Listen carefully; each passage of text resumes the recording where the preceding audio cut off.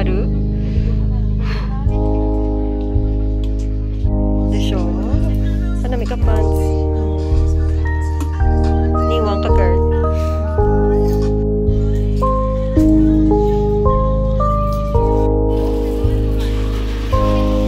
Hala, ano nang ginakaon nilaw?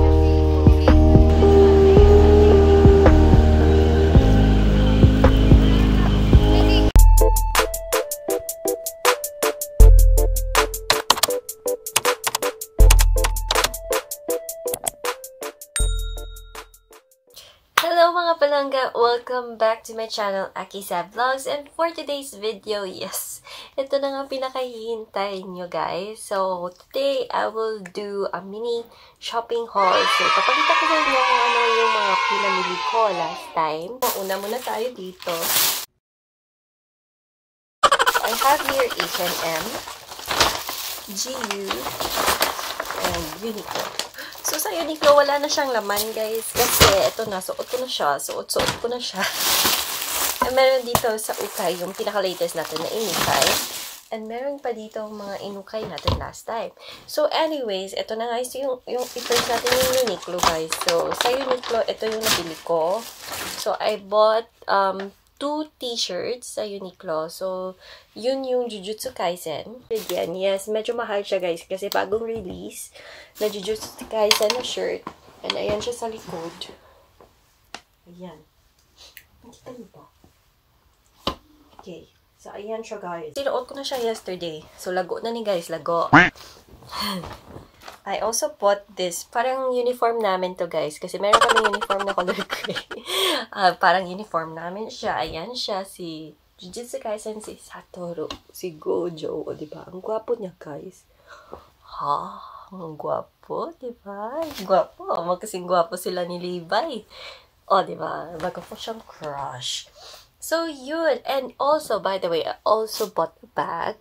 Teka, kunin ko.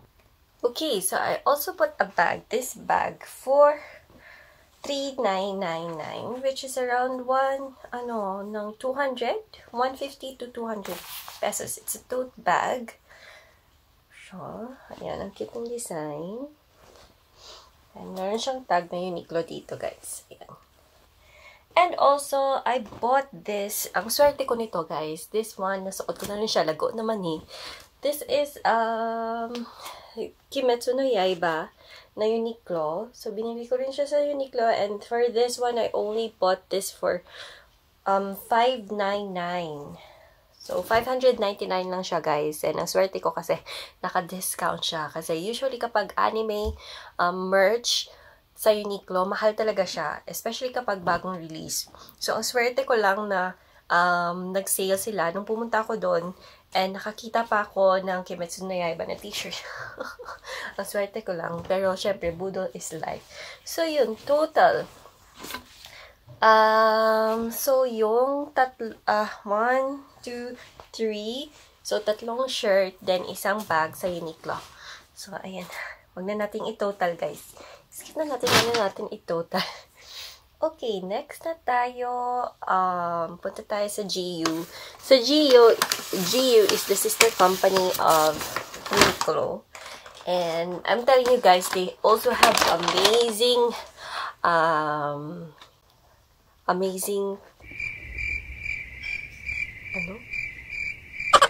basta mga amazing na mga gamit, guys. So, I really hope na sana magpatayo din sila ng GU sa Pinas kasi maganda talaga siya guys. And it's like the affordable version of Uniqlo. And they have a lot of cute stuff too. So I bought only one thing there. Isa lang yung binili ko is the flat shoes. Kasi wala akong flat shoes guys. And kapag nagdi-dress ako, palagi akong actually hindi naman talaga ako mahilig mag-flat shoes kasi mas mahilig ako sapatos. Pero, syempre, minsan, parang gusto mo rin mag-girly-girly and all. Yun na nga, binili ko siya. Kasi ang cute niya. So, binili ko siya for 1,690 and that's around maybe 800. 700 to 800.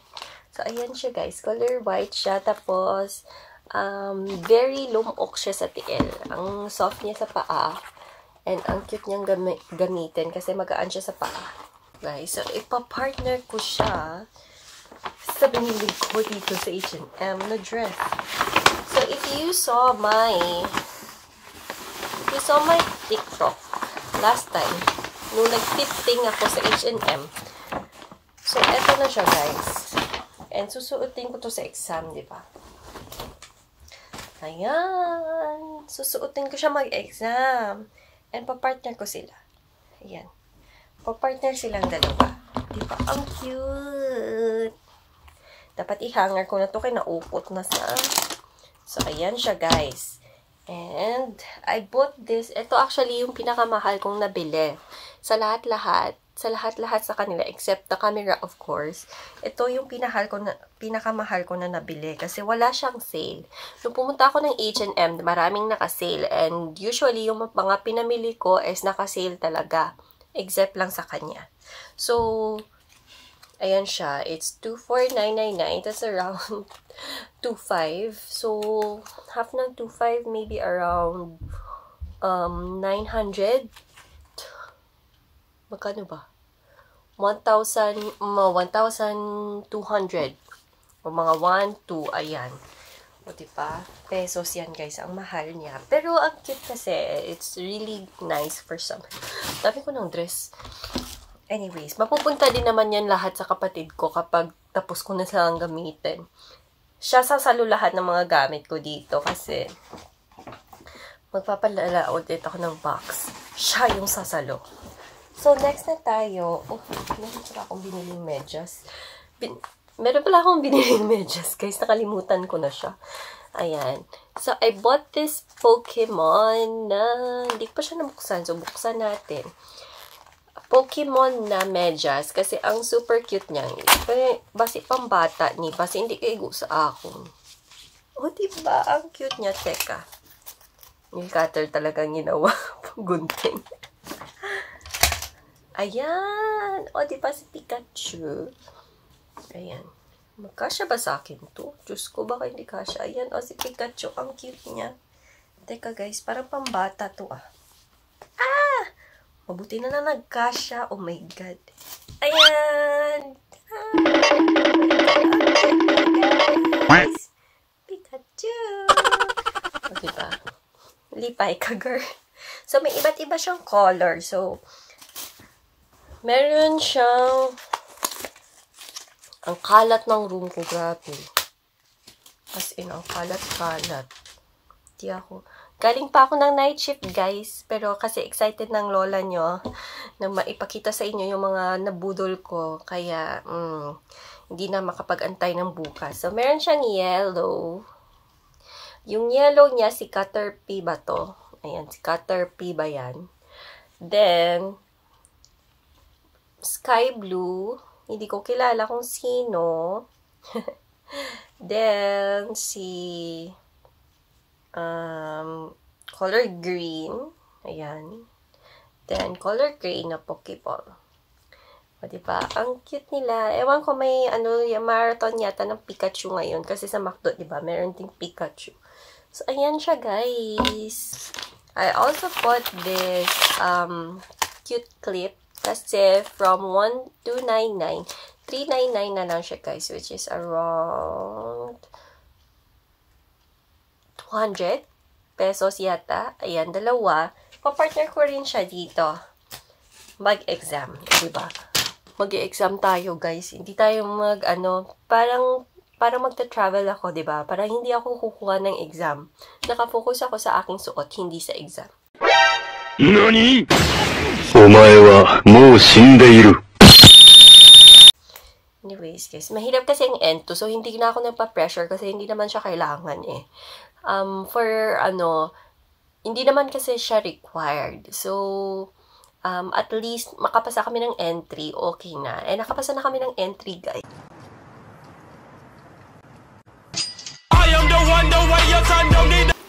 And the last thing that I bought from H&M is this cutie Naksa.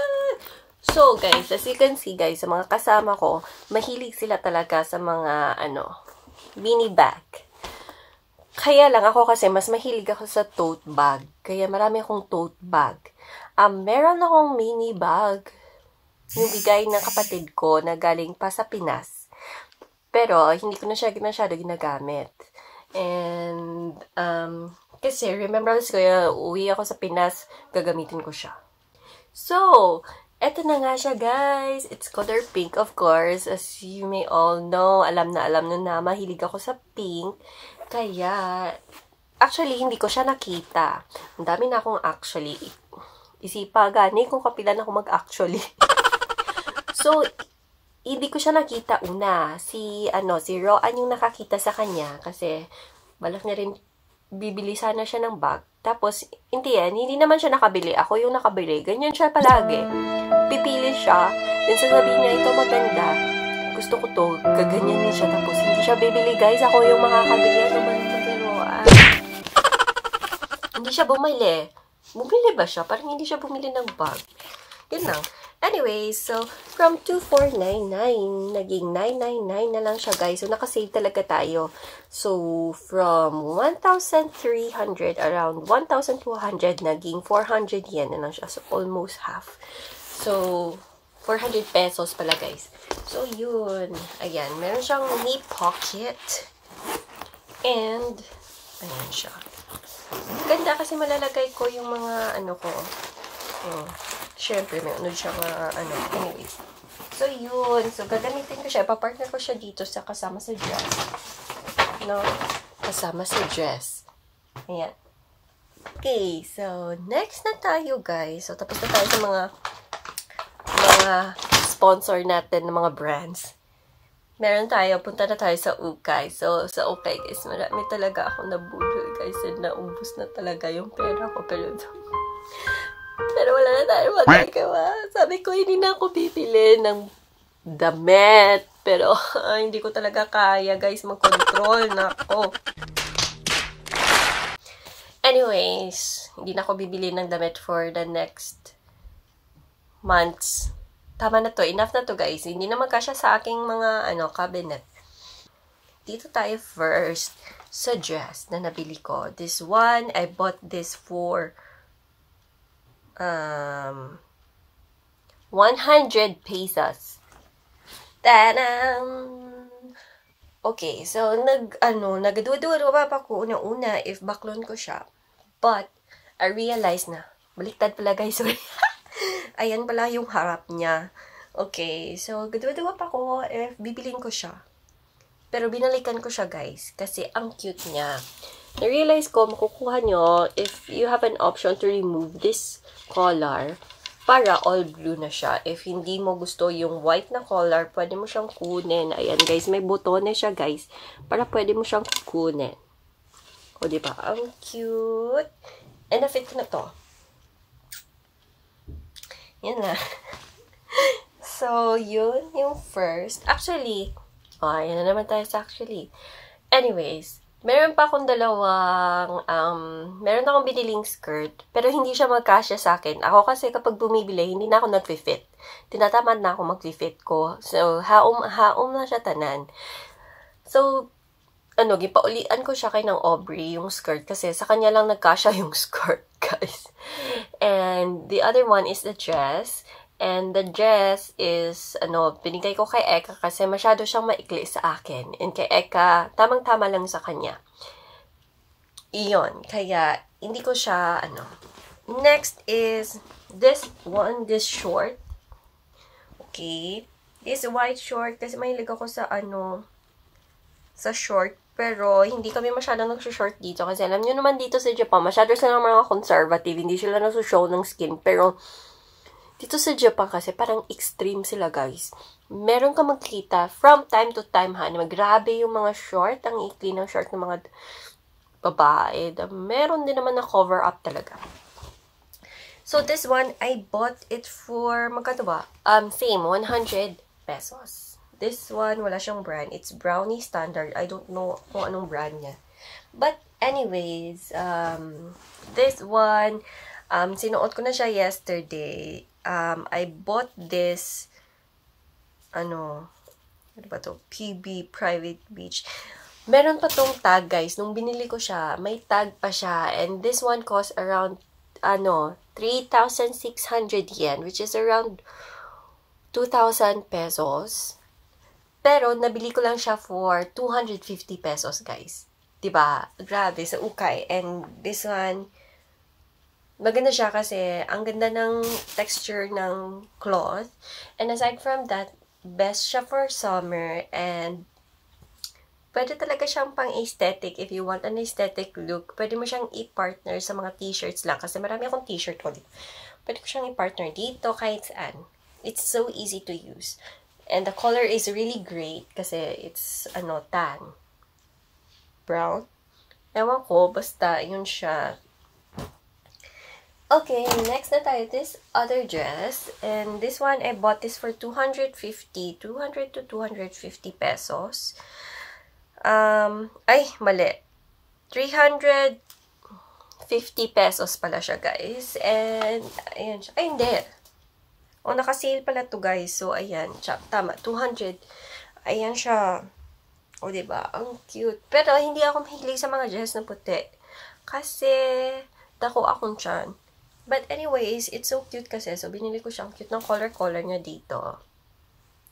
Okay. So, ayan na siya. And the other one is actually a top. The other one is a top. This one is American Eagle. Ayan. Naswerte ako dito, guys. And this one is best for summer talaga kasi manipis siya.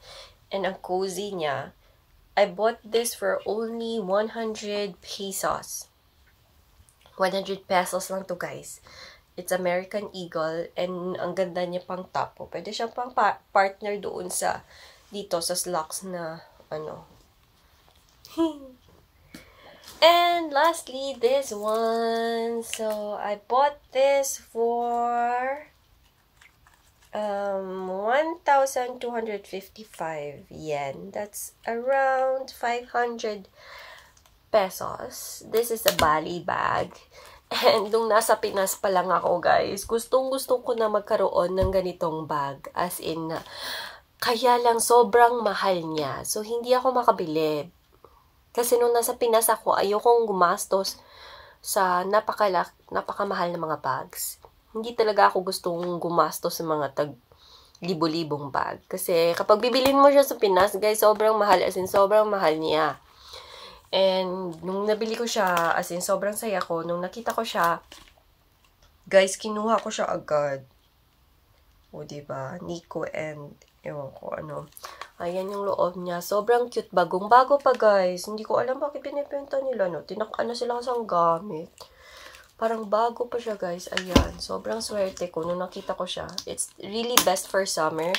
And hindi ko siya papamigay talaga. Kasi kapag uwi ako sa Pinas, magagamit ko talaga siya, guys. Kapag pupunta ng beach and all. Diba? Investment na to. And this one is, for me, one of the best purchase that I have. So, yun. And that is it, actually. So, wag na nating bilangin or i-count kung magkano yung nagastos ko for the ukay. Yun na nga. That's enough for the whole month na budol, guys. Hindi na tayo bibili. Kasi wala na tayong pera.